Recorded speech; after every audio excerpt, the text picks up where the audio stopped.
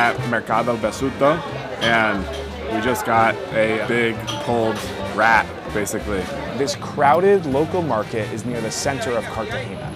You can buy all sorts of fish, produce, meat, and even ponche, which is the meat from a chigiro.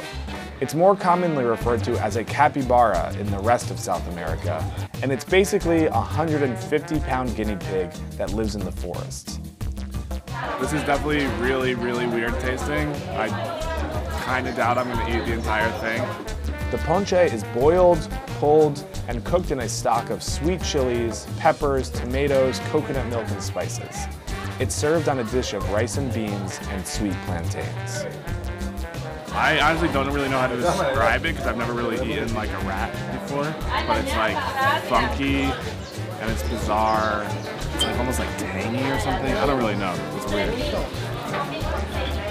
can see there's kind of all these different like textures in here. Like look at that chunk.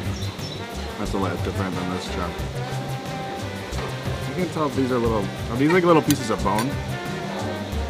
I think so. Yeah, that looks definitely some rat bone. Yeah, our guide is kind of talking about it being gamey. I guess that's true because it's gamey. I don't know. I feel like it's kind of a general term for like weird as fuck tasting. It almost tastes like rotten a little bit or something. I guess that's what happens when you boil a giant river rat and put in a bunch of seasoning.